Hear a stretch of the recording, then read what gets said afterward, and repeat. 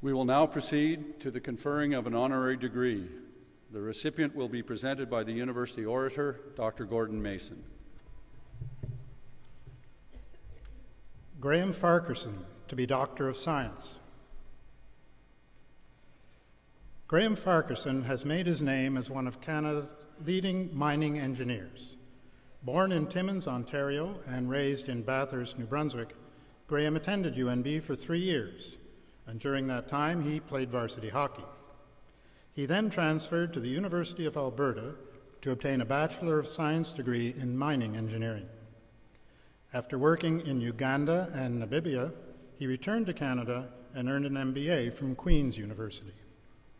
In 1974, he co-founded Strathcona Mineral Services, and over 35 years later, he still serves as president, overseeing hundreds of assignments as far afield as Kyrgyzstan, Mongolia, Africa, and Central and South America. A key development in Strathcona's history was the Nanisivik zinc mine in Baffin Island, 700 kilometers north of the Arctic Circle. This was Canada's first mine in the Arctic, and the challenges were daunting. Bone-chilling temperatures, long dark nights, permafrost, and sea ice. Nevertheless, it operated successfully for 22 years, producing up to 800,000 tons per year as one of the lower-cost zinc mines in the world. The company worked to ensure the indigenous peoples benefited from the project, and in fact operated in 3 languages, English, French, and Inuktitut. In 1995, Bre-X Minerals of Calgary announced the discovery of the single largest gold deposit in history at its operation in Busang, Indonesia. Strathcona Minerals conducted an audit and determined that it was, in fact, the single largest fraud in the history of mining. This added to the high regard in which Graham was already held, and in the years since, he has been frequently called upon as an expert witness in court cases involving mining industry standards and mine valuations. He was chairman of an independent committee appointed by the Supreme Court of Ontario to oversee operations of the Page Williams mine while the ownership was in dispute.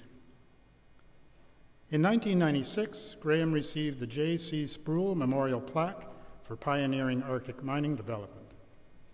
The Canadian Institute of Mining and Metallurgy also named him its Distinguished Lecturer in 1998, and in the same year gave him the Robert Elver Mineral Economics Award.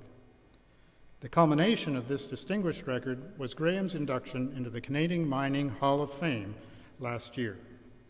He was then immediately asked to serve on the board's selection committee. Graham Farquharson is a generous philanthropist.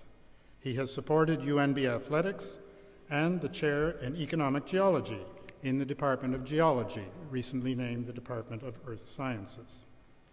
He volunteers as chairman of the Canadian Mineral Industry Education Foundation, which is supported in part by a substantial donation from Strathcona Minerals. He has given millions of dollars for kidney cancer research, including research chairs at the University of Toronto, the Princess Margaret Hospital, and Sunnybrook Hospital, the latter in honor of his wife, Annalisa. As an engineer, entrepreneur, philanthropist, and loyal alumnus, Graham is a worthy example for current and future UNB students, and we are very pleased to honor him today. Insignissime praeses, amplissima cancelari, tota universitas, presenta vobis Graham Farquharson, ut admitatur honoris causa ad gradum doctoris in scientia in hac universitate. Ego admitto te, Graham Farquharson, honoris causa ad gradum doctoris in scientia in universitate Novi Brunswicki.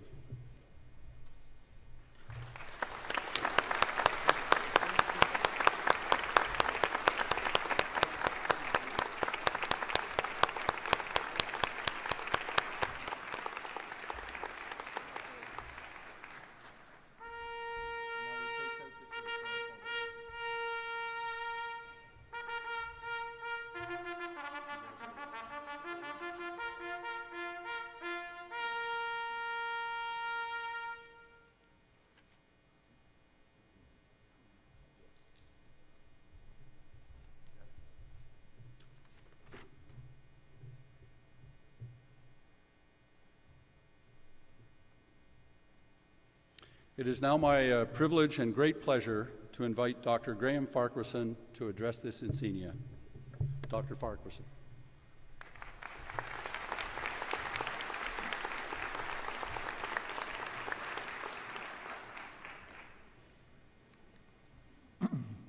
Bonjour and good morning. After an absence of almost 50 years, here we are today back at UNB with the pleasant task of saying a few words to the 2011 graduates in the faculties of nursing and science. And I'm not going to try and give the graduates advice on what they should be doing in the world. Dr. Curry has already done that job and done it very well. And besides, you are now university graduates. You have been trained to make your own decisions. I'm going to concentrate my few words on the beginning of my association with New Brunswick and with UNB and the subsequent events in my life from which I have derived the most satisfaction. And perhaps you might get a few ideas from those comments for your own future. In 1952, we arrived in Bathurst, and on October 25th of that year, my father called somebody important in Toronto to say that their exploration drill was stuck in some high-grade lead zinc ore. 6 days later, Brunswick Mining and Smelting Corporation was formed. And today, almost 60 years after that discovery drill hole, the Brunswick lead zinc mine is still operating and has been the most important economic development in the history of the North Shore of New Brunswick. Shortly after we arrived in Bathurst, when I was 12 years old, my father told me I had to get a job. So I did. 60 hours a week working in the lumber yards for $20. And my father took half of that for room and board. Modern day parents might say that was a bit rough on a 12-year-old. But paying room and board at an early age was one of the best things that ever happened to me, because it created in me the determination to be my own boss and look after my own destiny. In 1957, I graduated from Bathurst High School and eventually came to UNB in 1959. In May 1960, I was on the highway outside of Fredericton with my thumb out, hitchhiking to my first job in the mining industry at a copper mine on the north coast of Newfoundland, where the wage rate was $1 an hour. 51 years later, I've been fortunate to have had a wonderful career and life associated with the mining industry and have worked all over the world. Two highlights from that career had a lot to do with my induction last year into the Canadian Mining Hall of Fame, and they were briefly commented upon in my introduction. In 1972, we put together the concept of developing the first mine in Canada in the high Arctic, a zinc project at Nanisivik on the north end of Baffin Island, 700 kilometers north of the Arctic Circle. The sun goes down in mid-November and doesn't come up again until mid-February, 3 months later. For the project, we needed the equivalent of what today would be a few $100 million. Mining companies in Canada and the US listened to this 32-year-old young man when I was knocking on their door trying to get financing for the project, and they said, "It can't be done, you're dreaming." Well, we did it. And for 30 years, Nanisivik was the main economic endeavor in the new territory of Nunavut, just as the Brunswick mine has been the main economic activity in northern New Brunswick for the last 60 years. And that was the achievement in my career from which I derived the most satisfaction, because we did something that so many said could not be done, and in so doing made it possible for hundreds of families to have had the unique experience of living and working in the high Arctic. From 1993 to 1997, Bre-X Minerals was the big story on the Toronto Stock Exchange, as their gold property in Borneo and Indonesia kept getting more valuable with each drill hole. And by March 1997, the company had a stock market value of $6 billion. A big US company drilled a hole and advised Bre-X that they did not get the same gold values that Bre-X did. We were soon on our way to Indonesia and quickly spotted many red flags before even going to the property. A decision had to be made.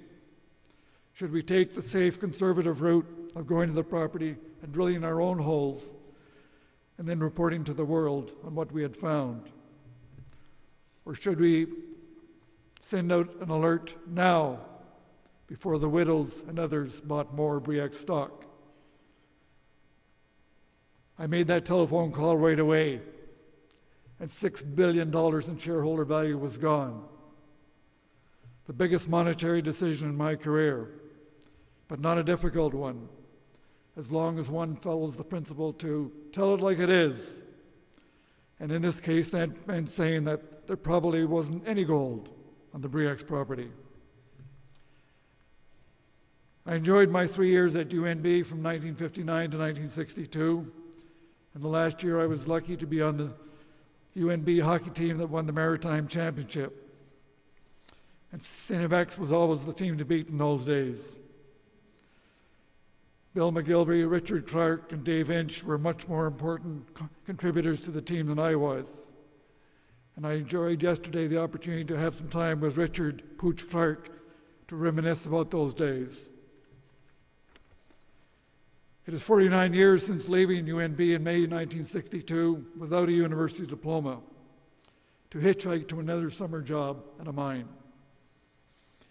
Now I have a university diploma from UNB, and have also entered that stage in life where satisfaction comes from distributing that which we have managed to accumulate.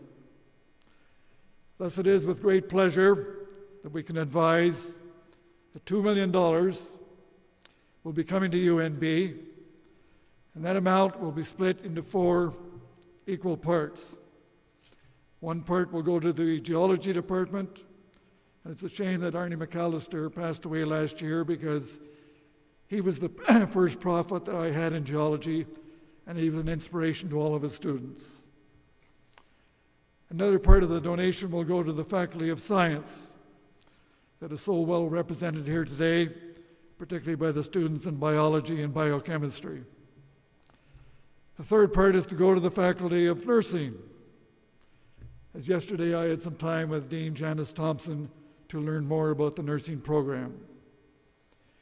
Because my wife had such a long battle with kidney cancer, I have spent a lot of time becoming conversant with certain areas of medical science and have great admiration for those who embark upon a career in nursing and medicine, and have had great satisfaction from being the largest supporter of kidney cancer research in Canada and observing the small steps of progress that have been made in treating that difficult disease. The final $500,000 of that donation we will simply leave to Eddie Campbell to allocate wherever he thinks it can best be used. To those of you who join me today in leaving UNB,